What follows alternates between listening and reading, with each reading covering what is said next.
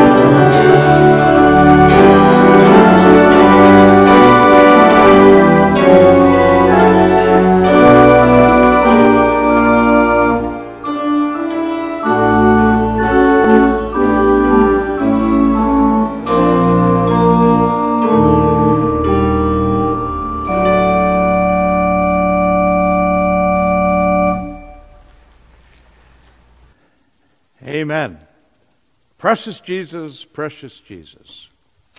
I'm sure many of you were humming or singing along at home, and so we pray you were blessed by hearing those old and familiar and still wonderful hymns that remind us of how Jesus does bless us. Well, today is a day we also remember Jesus as shepherd through Psalm 23.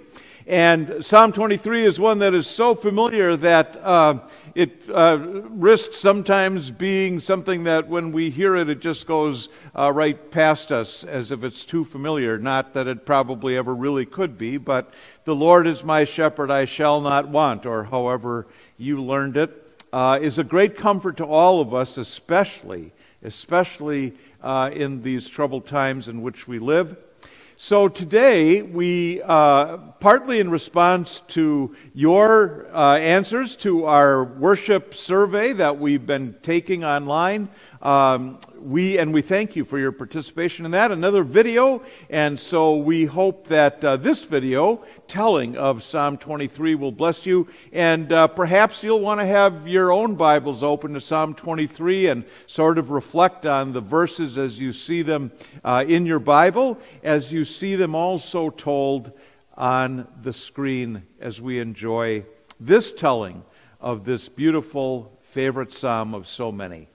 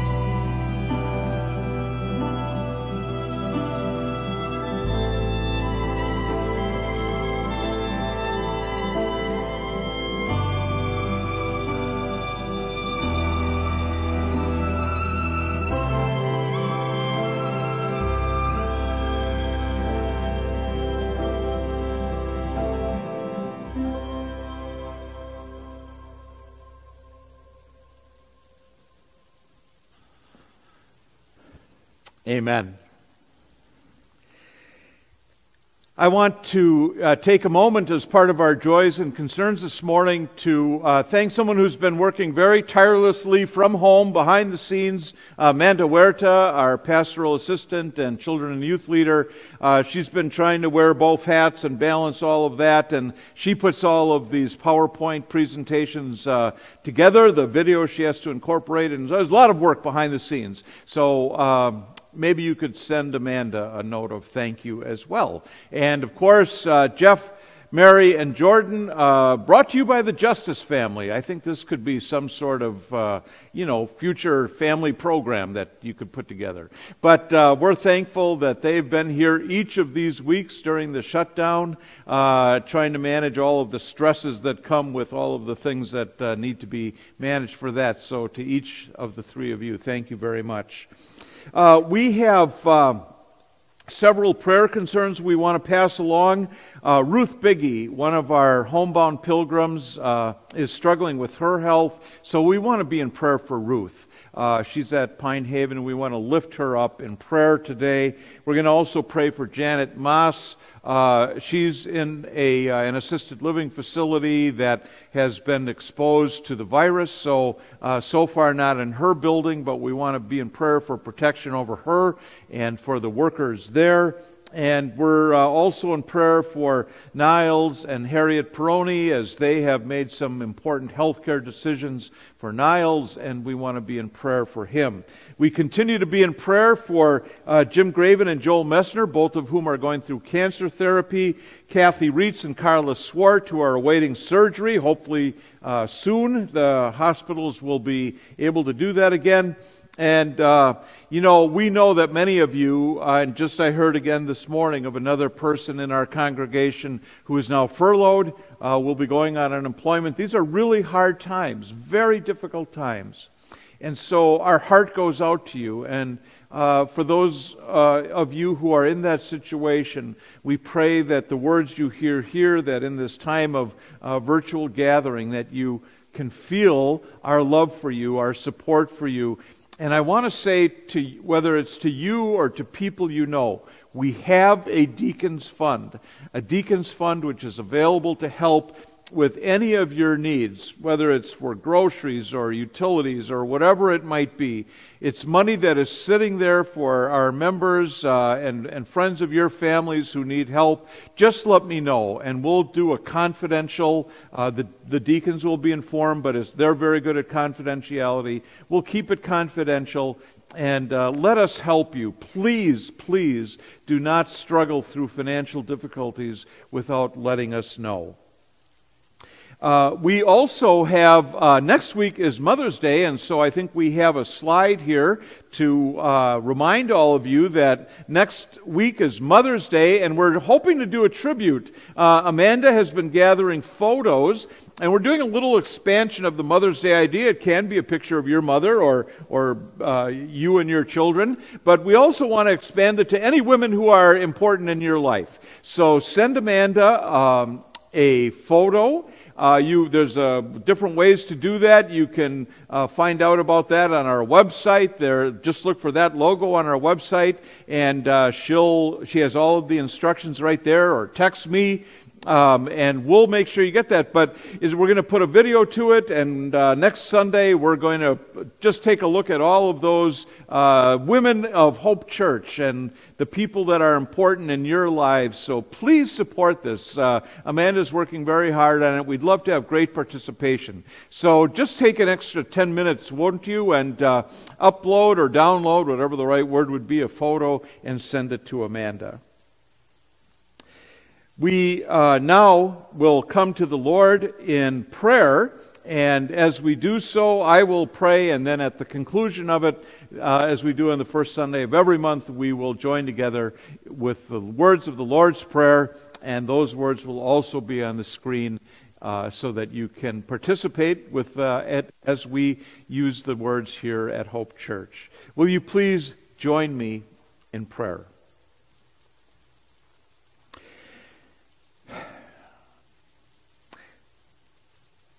We pray to you, our Savior, Good Shepherd that you are, that in these trying times of great testing of our bodies and spirits, that you will, like a shepherd, lead us, that you will open the gates of life to us today. Our minds are led to those who are struggling to see the future of their lives, Ruth and Niles. Lord, open to them the gates of life. We pray for your protection over Janet and Harriet. We think of Tom as well, Tom Hubrex, as he resides in a nursing home. We pray, Lord, for those who are undergoing cancer therapy, Jim and Joel and many others. Lord, we pray for those awaiting surgery, and in our congregation that includes Kathy and Carla. Lord, we pray for those families that are struggling with the fact that they can't touch each other, they can't be with each other. We hear the stories of grandmothers needing to greet their grandchildren through the window of a door, or not being able to attend birthday parties. And all of these are such traumatic times, real trauma for people because they cannot do the things we're so used to doing, that touch, that presence that gives meaning to our lives. So Lord, help us to know that you, just as you are able to touch us with your Spirit, that our spirits can touch each other too. That this will be a time that will pass away eventually, and we'll be able to return to that in some way or another. But until then, Lord, give us the comfort of knowing that through your Spirit, our spirits are able to touch each other.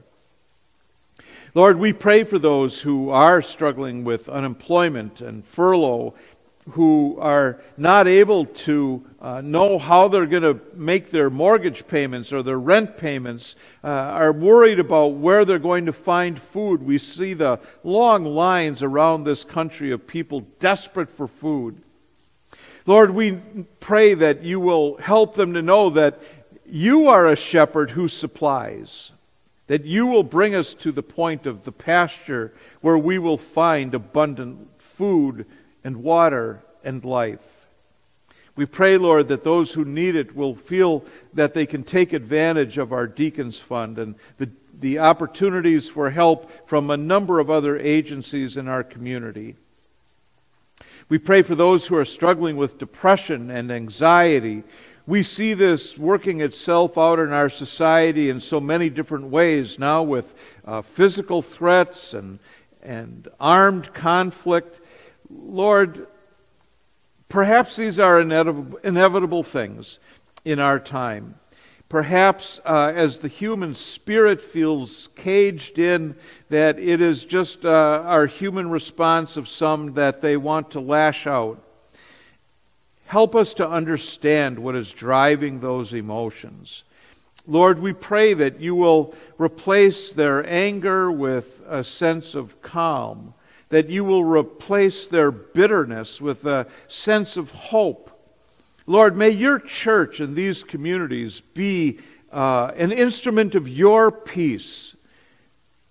We pray, Lord, for the protection of all of those who are struggling to know how to move forward. Protect their minds, protect their bodies.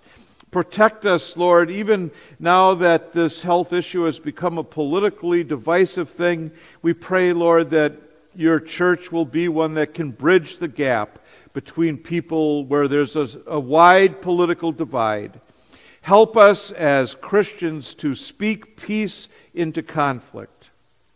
We pray all of these things to you, great shepherd, in the words that you taught us to pray together. Our Father, who art in heaven, hallowed be thy name. Thy kingdom come, thy will be done, on earth as it is in heaven. Give us this day our daily bread, and forgive us our debts as we forgive our debtors. And lead us not into temptation, but deliver us from evil. For thine is the kingdom and the power and the glory forever. Amen. We're thankful for the continued support that you've given us at Hope Church. We're so thankful for your continued faithful stewardship. And we like to remind people now, a variation on the speech we normally give at this time, that if you are struggling financially, you should keep your money for your family. God understands that. When you are blessed with abundance again, then bless us, bless the Lord with your offerings. But, you have the grace of God bathed over you. Use what you need for yourselves. If you have something extra and you want to give it to us, you can either send it in by check or you can put us on your automatic pay. You can give online. Thank you for all of you who are giving online. That's been a great blessing to us. The faithful giving we've seen each week, it's growing. So thank you very much. At this time, while the offering is received, we have the blessing of Mel and Mary. And so we invite you, again, those of you who have joined us later, this would be a good time for you to prepare your Lord's Supper elements for in just a few minutes after the message. We'll get to that. But now, as you consider the blessings that God has placed on your life, as you pray for blessings into your life, as you offer your gifts to the Lord, we offer you this blessing from Mel and Mary as well. Our gifts will be received.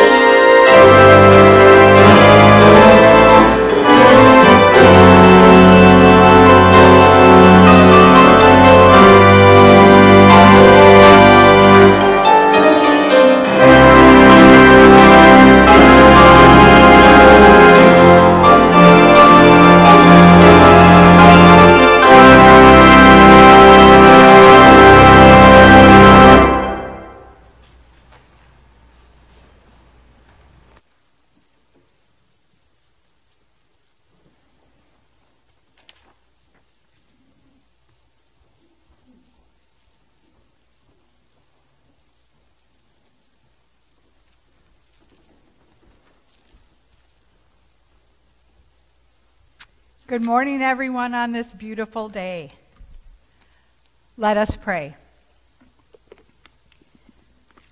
Loving God, we pray that your Holy Spirit will strengthen us to be devoted to the teachings of your word, that through it we may hear your voice and follow it into eternal life. Amen. Amen. The scripture today is from John chapter 10, verses 1 through 10. Very truly I tell you, Pharisees, anyone who does not enter the sheep pen by the gate, but climbs in by some other way, is a thief and a robber. The one who enters by the gate is the shepherd of the sheep. The gatekeeper opens the gate for him, and the sheep listen to his voice. He calls his own sheep by name and leads them out. When he has brought all his own, he goes on ahead of them, and his sheep follow him because they know his voice. But they will never follow a stranger. In fact, they will run away from him because they do not recognize a stranger's voice. Jesus used this figure of speech, but the Pharisees did not understand what he was telling them. Therefore Jesus said again, very truly I tell you, I am the gate for the sheep.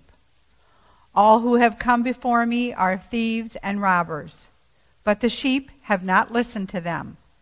I am the gate. Whoever enters through me will be saved. They will come in and go out and find pasture. The thief comes only to steal and kill and destroy. I have come that they may have life and have it to the full. The Gospel of the Lord.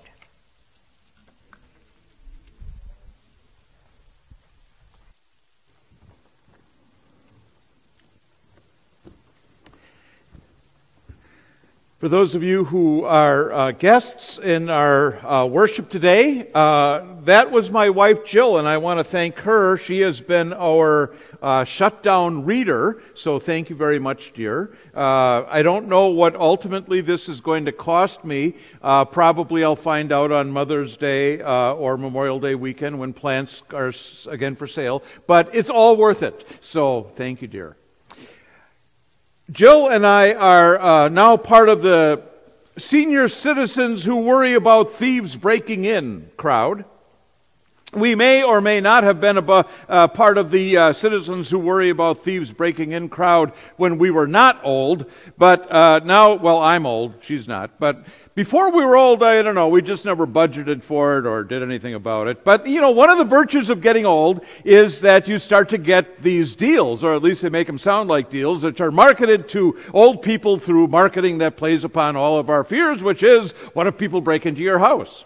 So, we are now a family that is protected from thieves who would break in by virtue of this system of cameras and buzzers and alarms. We've had it about a year, and thankfully the alarm has never actually gone off so long as we've had it in place, and we thank God for that, because if the alarm ever did go off, God only knows if I would die from the thief or from the heart attack caused by the alarm. But in any event, the alarm is both a protection, but also, in a way, the gate in and out of our house. You can't get into the house if the alarm's on unless we turn it off first. And when you leave the house, you have to turn it on and arm it. And when you get up in the morning, you got to turn it off so you can leave the house. And it's all this fun stuff.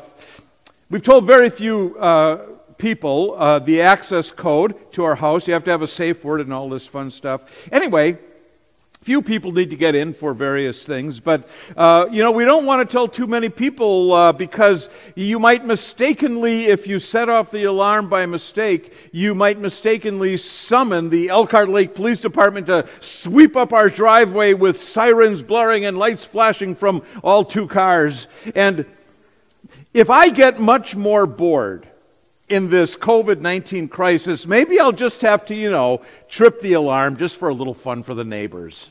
Just kidding. That is a joke. Children, do not try this at home. That was a little joke by Pastor Bill. Do not forward this video to the Elkhart Lake Police Chief. Thank you very much. My point is that if Jesus was telling this parable today, maybe that would be something he would use instead of a sheep pen, but it's sort of the same idea, the shepherd and the gate that Jesus says he is. Jesus draws from an old image from Middle Eastern shepherds, although you see some of this still today in Middle Eastern countries, but there's a sheep pen. And then each family did not have its own sheep pen. Rather, the shepherd would have to go in, and there would be all of these sheep from many families gathered in one large pen.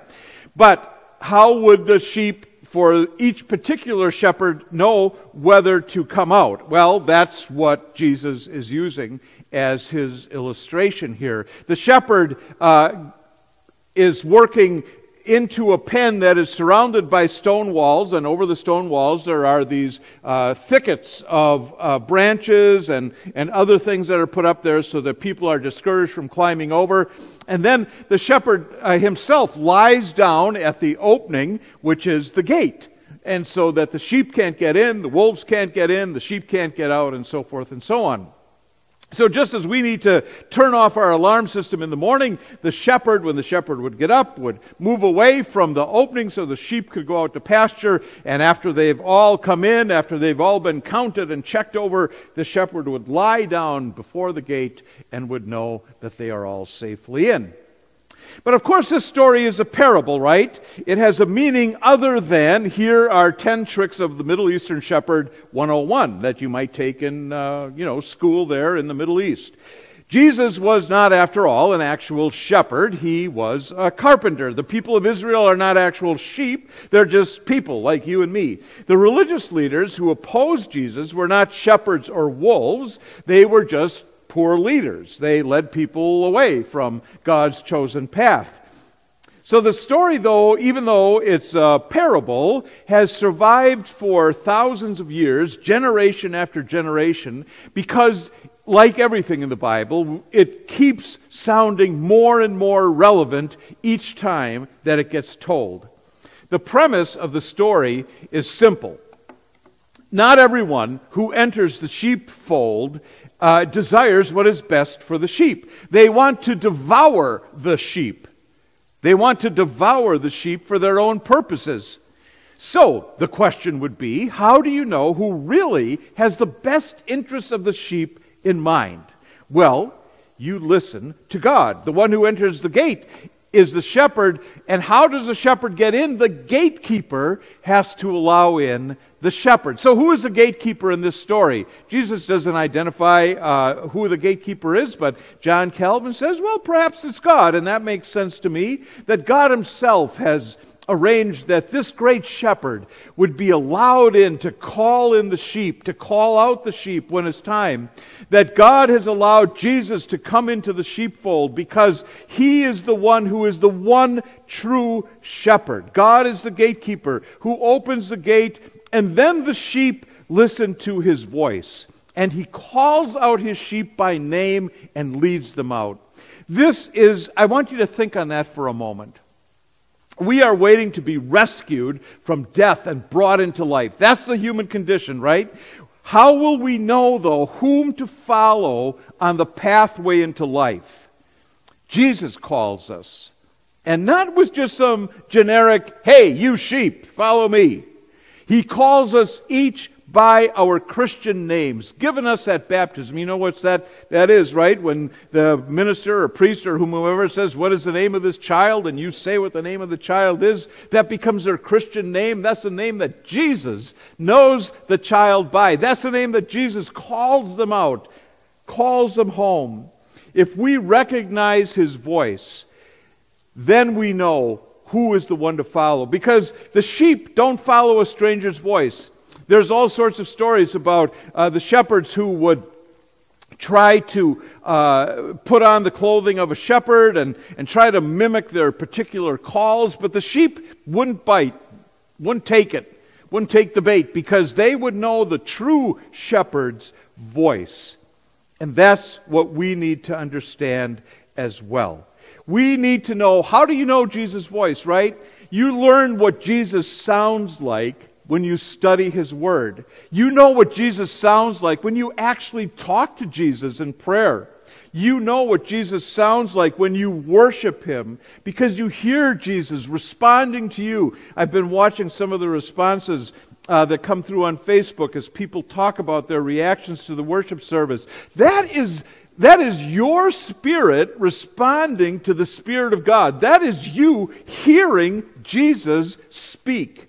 That's the beauty of this, that as you come to know Jesus, you will know who to follow. You know, there's always going to be wolves at the gate to devour our spirits. That's happening right now to all of us. We all feel like someone's after us. And it's this unknown, mysterious something or someone that makes us all feel on edge, sneaking up on us, making us weary, causing us to feel ill from despair. The wolves offer destructive options to deal with that worry, to deal with that despair. Because the wolf is not interested in bringing you to safety. The wolf is interested in causing you to give up. And so listen for the voice of Jesus. You know, there's always going to be bad shepherds who offer false promises, even today. Listen carefully to what people are promising. There are false prophets, wolves, trying to get into the sheep pen even today. Listen, is what they're saying Jesus? Or are they appealing to our inner prejudices? Are they telling us that, no, you don't need to love that neighbor? Friends, wolves still lurk outside the gate. Bad shepherds still lie to get the sheep to follow them. One of the great challenges for parents of every generation, but I think especially now in this social media generation, is for parents to teach their children to seek and recognize the voice of Jesus. When we were raising our children before there were computers, you know, what you mostly had to worry about is after you went to bed at 10 o'clock, that's when your kids would watch television till who knows when, right? And you worried about, oh, what are they watching on TV? Well, now it's a 24/7, 365 problem for you parents. I don't know how you manage it. You're all learning ways to do that. But that's a very important task, to understand how you can teach your children about Jesus and Christ's church. That's why you bother with that, right? Because they need to know. They need to be educated how to distinguish the voice of Jesus from that which is false, from that which is destructive, from that which calls them across their devices in an unending stream. I'm not saying they should not be allowed at all. I'm not saying you have to be on social media if you're going to be a part of the world today and in the world they're going to grow up in. All I'm saying is help them know what should be allowed inside the sheepfold and what are the wolves, which are the bad shepherds. Help them learn the voice of Jesus. For the voice of Jesus, Jesus says, I am the gate for the sheep. You see, that's the beauty of it. Jesus lets us in. Jesus protects us from going out. Jesus is the gate, and He calls all who will enter. And Jesus says, whoever enters through me will be saved. John Calvin writes this beautiful commentary. We are already sheep in His heart from the time of our birth. In His heart, before we are born, he writes, Christ declares that they who are called into the order of believers are so firmly bound together that they cannot stray or wander or be carried away by any wind or new doctrine. Look, I know many of you have children about whom you worry. They become adults or you're worried about what their path is, children, grandchildren. I want you to know this. You rest on the promise of baptism because, as John Calvin is telling us right here, no matter how far we stray, Jesus finds us. The shepherd is going to save those who have entered in, even if we are just one of 100. You know that story. Eventually we will hear the true voice calling and we will return, carried on the arms of the loving shepherd. If we've been injured on this journey away, if we've been through the thickets and briar patches of life, Jesus is there to anoint our head with healing oil. If we return thirsty from having spent too much time in the desert places, Jesus offers a cup overflowing with living water. He lets his sheep in to protect them and preserve them. He lets his sheep out, leading them to abundant life. He does this because he knows, Jesus knows where the waters of life are found, where the bread of life is prepared and waiting, where the cup is filled to overflowing. His thirsty and hungry sheep are thirsty no more, are hungry no more. Friends, we retell this this story during Easter because it is the promise of life in Christ. That's what Easter celebrates, right? Christ died so that we could have life. That is a promise for today and for eternity. Jesus shepherds us through these difficult times of distancing, of job loss, when we face economic uncertainty, as we deal with the burdens created by forced nearness, by forced separation. Jesus is preserving us physically and spiritually for life, for abundant life, by closing and opening the gate at the right time. Jesus is the good shepherd who calls us in through the gate, where he protects and preserves us from death, and he leads us out through the gate to the pasture which gives abundant life. So friends, today, the good shepherd has turned off the alarm system and flung open wide the gate, inviting us to come to this pasture, where he leads us to the finest of bread, the most flavorful of wine, because that is the goal that he has for each of our lives. That is what Jesus wants for us, that one day soon we will again gather around this table physically together. But we're thankful that today we can gather around so many tables virtually, united by the Spirit, so that we can receive this abundant life together. And that's why we say, beloved in the Lord Jesus Christ, that the Holy Supper we're about to celebrate is a feast of remembrance, of communion, of hope. And so I invite you to join me in this communion prayer. The Lord be with you. Lift up your hearts. Let us give thanks to the Lord our God. It is right and a good and joyful thing always and everywhere to give thanks to you, Almighty and everlasting God. With the heavenly host and with the saints of all times and places, we lift up our hearts in joyful praise, saying, Holy, holy, holy Lord, God of power and might, heaven and earth are full of your glory. Hosanna in the highest.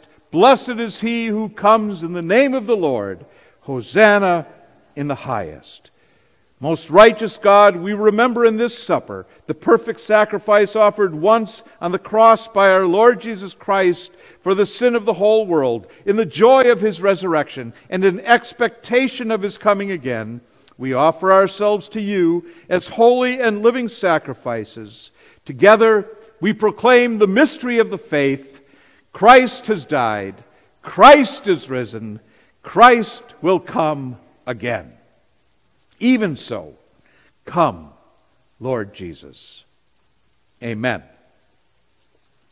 The Lord Jesus, the same night he was betrayed, took bread, and when he had given thanks, he broke it, and he gave it to them, saying, Take, eat. This is my body which is given for you. So often as you eat of it, do this in remembrance of me.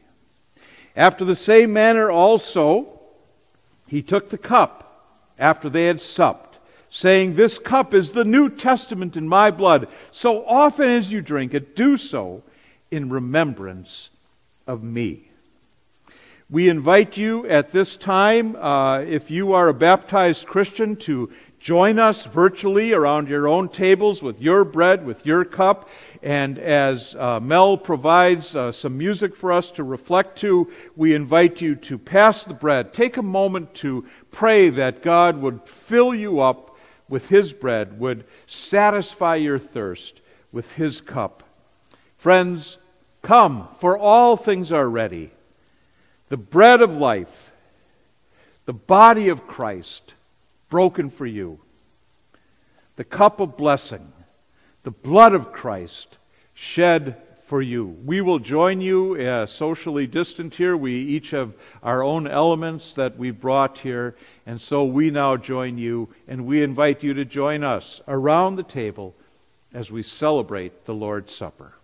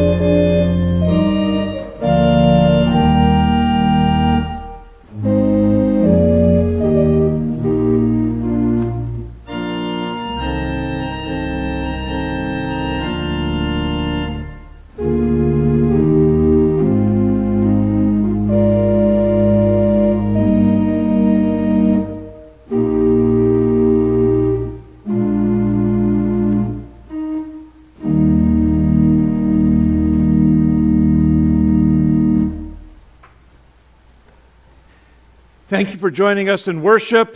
We announce the blessing, and you may then depart in peace.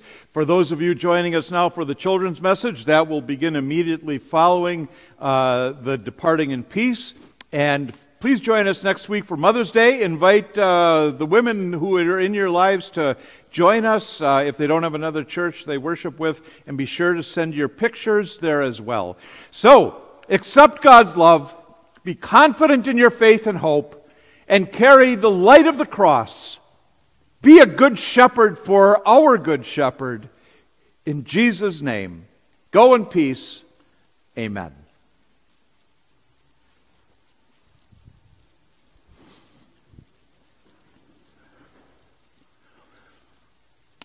Well, good morning, children. Thank you for joining us. I hope you've been able to already enjoy this beautiful day.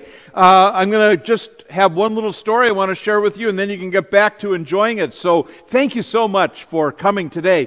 So I have some things up here I want to show you, and maybe you'll know what some of these things are. This is our pet sheep that we keep in our house. No, it's not really. It's just a pretend one. But there he is. And you see what Jesus says, like your little sheep, right? You're like the little sheep. And so Jesus provides your food, something to eat, and something to drink. And so your parents give you that. But it's Jesus who says, love your children. And so your parents love you, Jesus loves you, and he takes care of you just like his little sheep. And so the other thing that I have up here, there's two things. Jesus says, There's a Psalm, Psalm 23. You can ask your mom and dad to read it to you, Psalm 23. But he says your rod, and so this might be like a rod except it had nails on the end. And so what that would be to get the bad people away, to get the wolves away. Stay away from my sheep. And then he has a staff, kind of looked like this, and it would have a hook on there so that the shepherd could catch the sheep when it was trying to run away before it could get away. But the most fun thing to know about the shepherd is that the shepherd wouldn't just stand there, wouldn't go home at night. The shepherd would be with them all night long. And what the shepherd would do is he would lay down at the gate where the sheep lived so that nobody bad could come and get them. He would be like this. Oh, now I'm going to rest. I'm being the gate. And then if anybody came, he could get them. Like if a wolf came. Oh, no, a wolf. Go away. Go away. Go away. Go away. That's exactly how it was in Jesus' day. Okay, so remember, Jesus is the good shepherd. You're the sheep. Jesus keeps the bad people and the bad things away.